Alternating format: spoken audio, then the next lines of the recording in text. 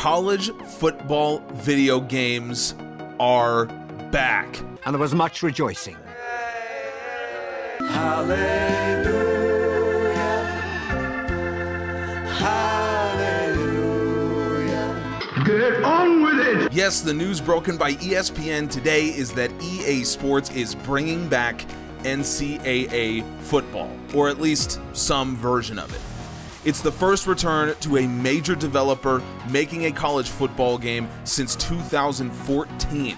One of the best sports games ever, by the way, NCAA Football 14. But what can we realistically expect out of this release? And what do we know about it as of now? Let's discuss.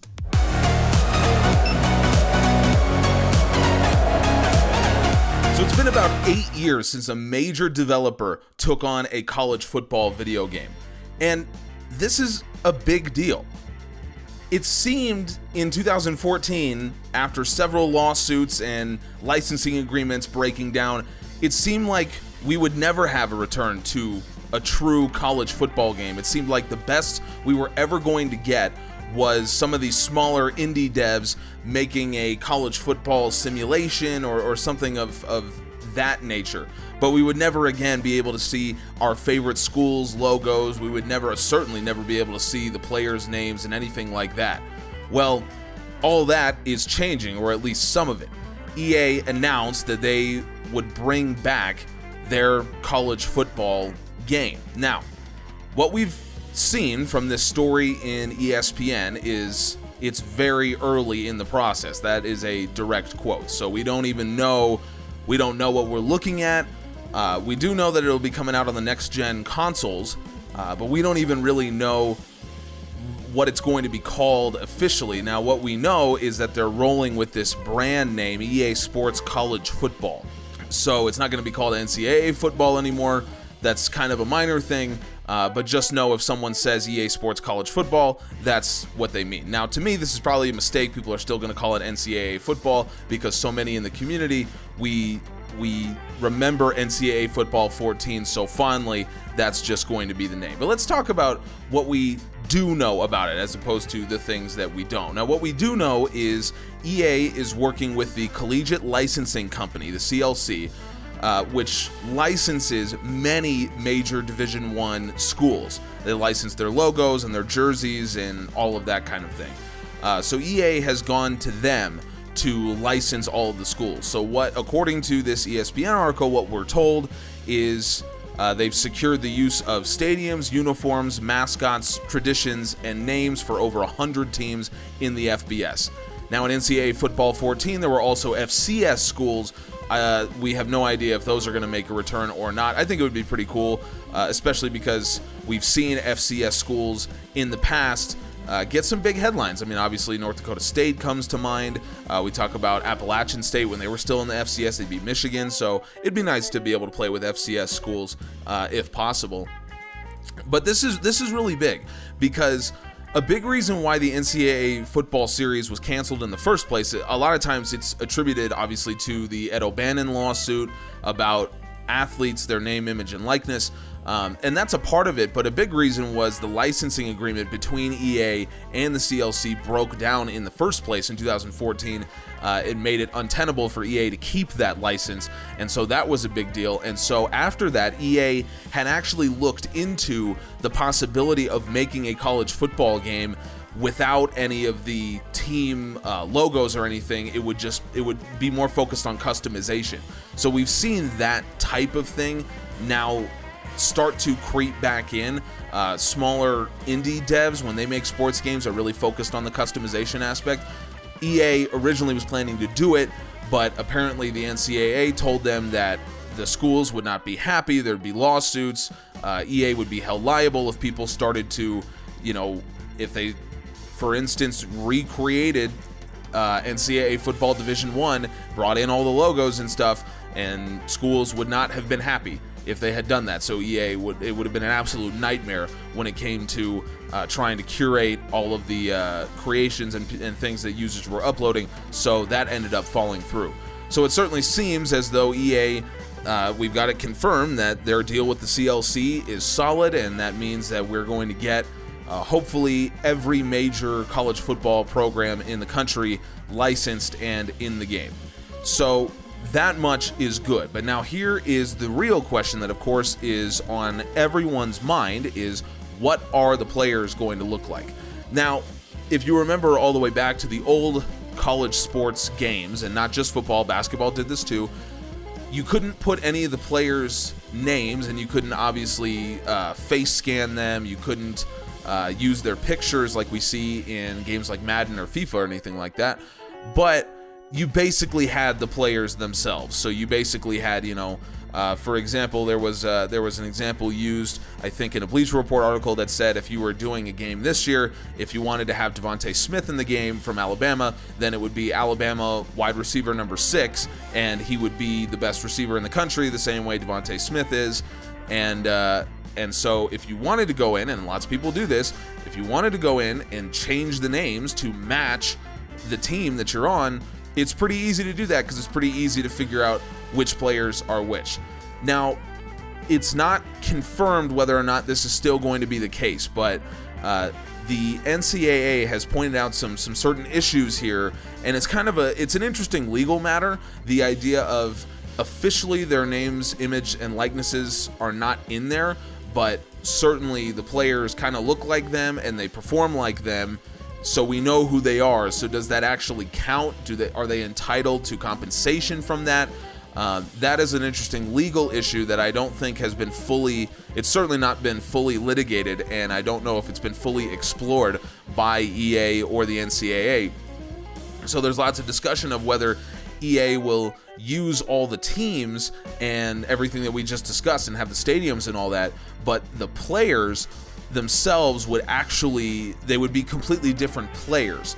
You know, so not only would you not have Alabama wide receiver number 6, who is exactly like Devontae Smith, except it doesn't really look like him and it's not his name, but Alabama wide receiver number 6 would actually be, you know, Bob Johnson, and he's actually 64 overall or something like that. Like, everything would be different.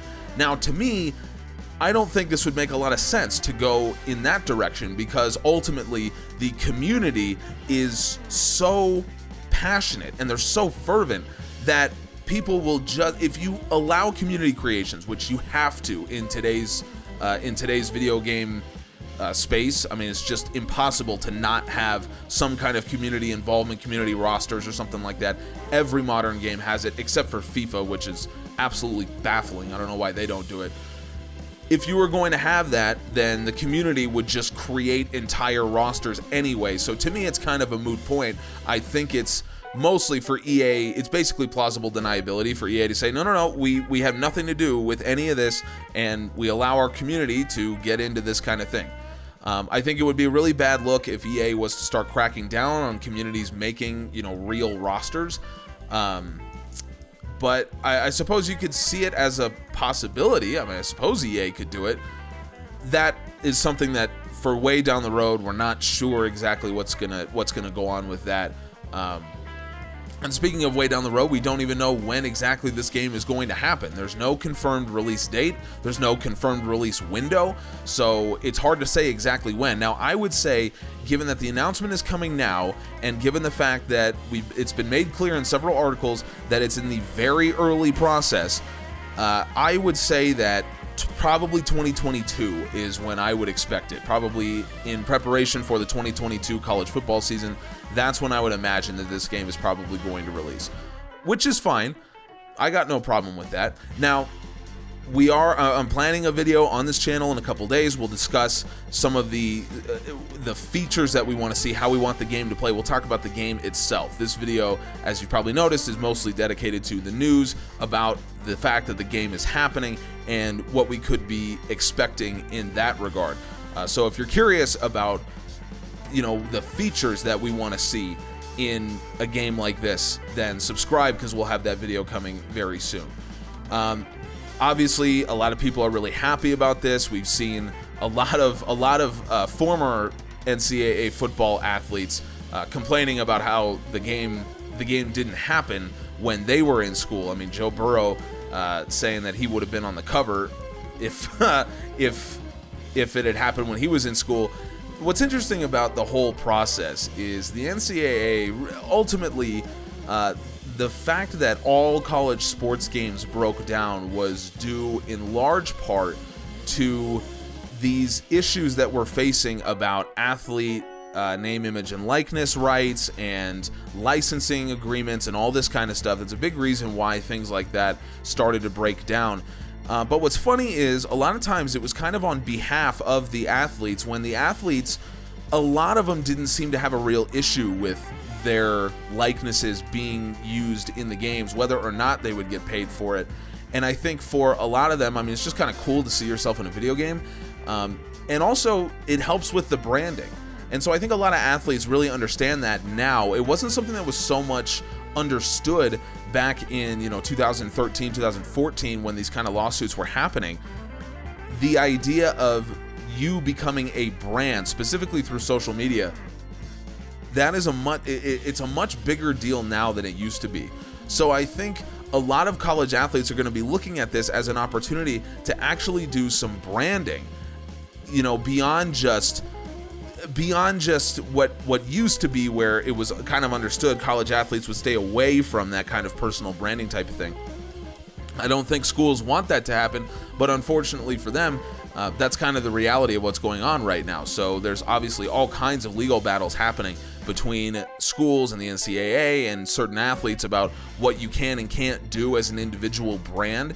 So to me, the NCAA is actually the party that would least want this game to happen. For the schools, for schools, they get money from licensing. So the schools are going to be making money off of this. So this is good for them. The players, obviously, a lot of them want this to happen. It's good for their brands and it's just fun. So a lot of them would want something like this to happen. So it's good for them. The only party here that wouldn't want, and obviously EA is going to make money off the game, so they would want it to happen. The only party who wouldn't want this to happen would be the NCAA, because it would put them in a situation where they are gradually allowing athletes to have more and more personal branding ability, more rights when it comes to branding. And eventually you're going to, if we have not already, start down a slippery slope that eventually leads to full name, image, and likeness rights belonging to athletes. And if that happens, then we start to get into the debate of whether or not we pay college athletes. And that is a completely separate debate that I've taken on in several videos in the past and probably will take on in many more videos to come.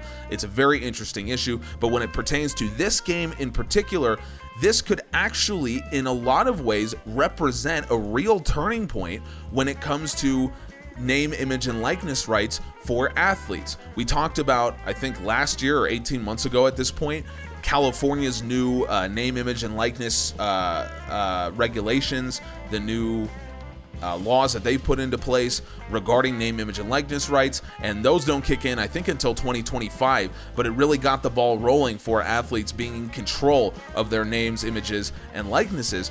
And this game could go a very long way in actually introducing that debate to a lot of people who haven't really followed it very much, and also introducing to players and to schools that there's a lot of money in this, and the NCAA is either holding that money for themselves, or they're kind of throwing it away when it comes to athletes and schools making money off things like this. So I think that beyond the fact that all of us are very, very happy that this game is back, we'll get to play college sports again in a video game setting. So many of us still play NCAA 14. I mean, you're seeing it on the screen right now. It's what I'm playing. But on top of that, the effect this could have on the name, image, and likeness debate, I think, is very profound. And maybe just the mere announcement that this game is happening will really get the ball rolling towards the NCAA figuring out a nationwide rule about athletes collecting on their name, image, and likeness rights, and whether that will have an effect in the game. If we're going to actually see, by the time this game releases, we're going to be able to see athletes themselves actually be in the game. Their name, image, likeness, everything will be in the game. I mean, there's so much that could happen between now and potential release, which, as I said, I wouldn't expect for another probably year and a half at this point. So a lot could happen. All we do know is NCAA football is back. It may pave the way towards NCAA baseball, or I'm sorry, NCAA basketball, which would then pave the way to something that I have always really wanted, which is a game where you have all kinds of different sports, almost like little mini games, little NCAA sports. I always thought that would be cool, but that's something for a completely separate video. And again, if you want to hear us discuss the actual features, what we want to see in the game itself this far from release, that video will be coming shortly. So subscribe here to GA Sports. Make sure you see it. Thank you very, very much, as always, for listening. We appreciate you.